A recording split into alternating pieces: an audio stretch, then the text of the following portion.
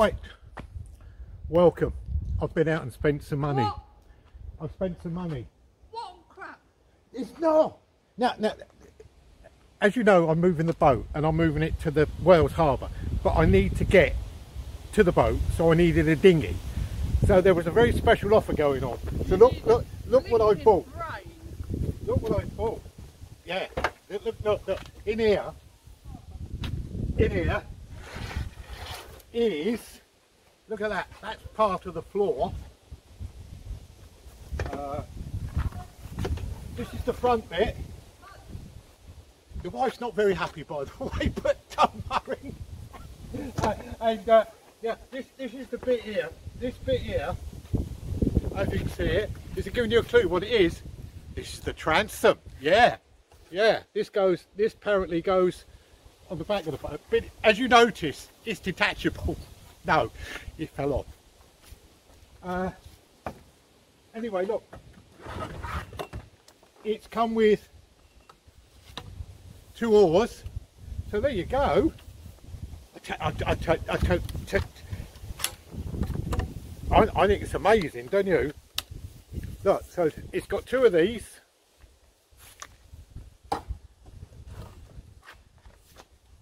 Let's just check this one.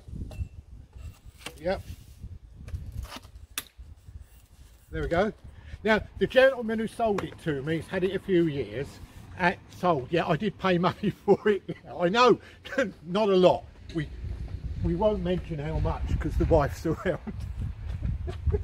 Anyway, as you can see, you've obviously guessed what it is. Yeah, it's an inflatable boat. Anyway, let's just take it out. Now, he assures me, right, that it will pump up and it will stay up. So let me just put the camera so you can see me as let's move it over here onto the grass. Now, he assures me that it's a good one. Right. And do you know what? Hang on, you can't see me. When I saw, he had an honest face. Yeah, honest face.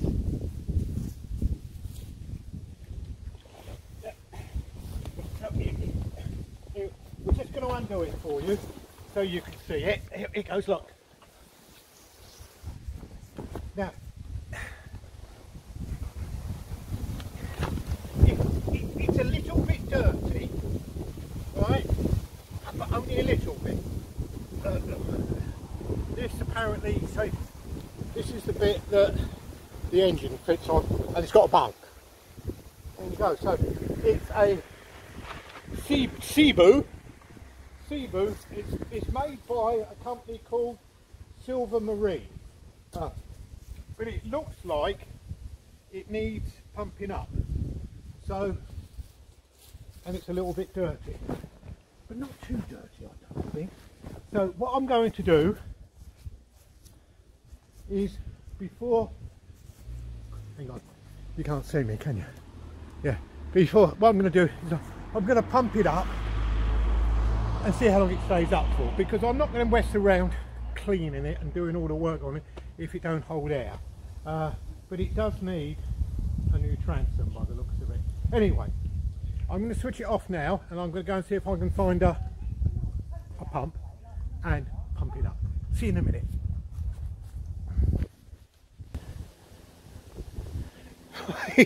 Well, there you go. We've blown it up, but we couldn't blow it up as hard as it should be because I've only got a sort of an airbed blower thing that we use for the kids thingies. So I'm going to have to get a proper blower for it. But I'm going to blow it up, see how long it stays up for. But it just needs a good clean. The only problem is, I don't know if you can see at the back here, is that the transom needs quite a bit of, absolutely, spiders and things. Oh, don't like spiders. Yeah, the transom needs a bit of work doing on it. Yeah, yeah, we'll have to have a look at that, take that off. But I think the most important thing at the moment is just give it a good old clean, don't you? But look at that. I don't know if the oars are the correct oars for it. Let's go and find them, shall we? I think they are, because they did have, let's have a look. if they fit on the side. Let's put you on pause. Well, believe it or not, the oars actually fit. They're the correct ones because they've gone on the screw. Look, and they go in there and fit in those clamps. Well, it just needs a good clean, does it? Just hope it stays inflated, and if it stays inflated, I think we're on a winner here, don't we? Just needs a good clean, doesn't it? So I think that might be my next job, is give it a good clean, I think, don't you? And then we can go from there, can't we? And the transom, of course, needs looking at. So should we, I think, take that off, don't you? Yeah, it looks like, no disrespect, it looks like it's had a bit of a Heath Robinsy thing done to it. So yeah, well, as long as it gets me to and fro. I don't know how long it is. I'm only allowed 1, 2, 3. It's got to be under 12 foot apparently, but that's okay, isn't it? Well, I think I got a result here. Right, let's go and clean it. Wow, after about hour and a half with the jet wash, we've cleaned it all up. Got 99%, well, not 99 now, about 90% of the rubbish off it. Had a good look around. Yes, the transom definitely needs some work done on it. It looks like it's been, I wouldn't say bodged, but it looks like they've had a go at it. Let me just show you. You can see they've replaced the transom at some time, and then they've put some reinforcing around the outside. So I've got to take that off and redo that, whether I put a new transom in or we just re-glue it. So that's wrong with that. I've pumped them up and they've actually stayed up quite well, so I don't think we've got any leaks. We've got a few other areas which we've got to look at, namely that some of the tape, let me just turn it over for you, then you can actually see what else we've got wrong with it. As you can see underneath, the main rubbing strip, that's on nice and solid. There's no problem with this is on, but we've got areas like this where this tape here has come off and wants re-sticking. So we've got that to do, but not, I'll tell you what, it's not too bad. It is just this this transom here that we've got to look at and sort that out. There's a few videos on YouTube, God bless YouTube, what would I do without it, that does actually show us, let me turn it around in the sun so you don't get the shade on it.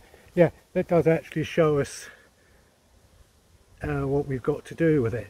But I don't think that's too bad, is it? That certainly will do me from getting to and fro from the boat to the shore when I go out there when it's at high water, because as I did say, if you've watched some of the earlier ones, I can walk across at low water to the boat, but not at high water. So there you go. Things are moving along. Hopefully boat be moved next week, and we can just see. So yeah, we've just got to work out. I've tried in vain to try and get these screws out of here, these and I just can't do it, so I might have to attack it with a chisel and just split the wood and then take them out with some mole grips or something. But I will try. I'll get a bigger headed Phillips screwdriver, see if I can do it that way, because that would help. Don't want to do too much work. So yeah, successful day, I think, don't you? Oh, there's one other thing I've got to show you. Yeah, we've managed to pick an anchor up. Look at that. It's only an old one. It shows how old it is. The actual weight is still in pounds, not in kilos. But I think that will be okay. I was advised by the harbour master, yeah, it said 20 pounds, to get one of these plough ones, because apparently down in the harbour it's all sand, and that'll grip better. So we've got an anchor. Got to work out how much chain I need. I'm not sure. You know, do you need, you know, 5 meters, 10 meters, 20 meters of chain? Not sure. So that's another thing. I'm sure somebody on eBay, on YouTube, would tell me. Anyway, so there you go. That's a good day. What do we need? I should have an Amazon wish list, shouldn't I? But at the moment I got a wife's wish list. I'm thinking of not having an outboard, but getting a little electric one of those little trolley motors. But I think at the moment I can row it across. That's not a problem. What else do we need? Proper life jackets, but I mentioned that on the last one. Proper life jackets, marine radio. I decided to get. I'm going to buy a brand new handheld one. Amazon do them for about £70, I think, which isn't too bad, I think. And then I'm going to pick up an old second-hand one that actually goes in the boat, you know, that runs off 12 volts. Yeah, so yeah. See, there's another bit there. I can see it's coming off there. Just one sticking down. Yeah, I think. Well, it's not as if I'm going to go across the Atlantic in it. I'm only going about 35 yards from the shore to the boat and back again. So it doesn't have to be 100%, does it? So that's good. Anyway, yeah, I'm doing. What else am I doing? I'm doing research on solar because the boat's going to be in the harbour there on dry dock. If I want to work on it, I'm going to need power of some description, you know, for the power tools and bits and pieces. So I'm now looking at what type of solar to use, batteries and panels and everything. So I'm doing a bit of research on that, and that's another minefield. Anyway, thanks a lot for watching. Be good, be happy, and don't forget, be kind to those animals.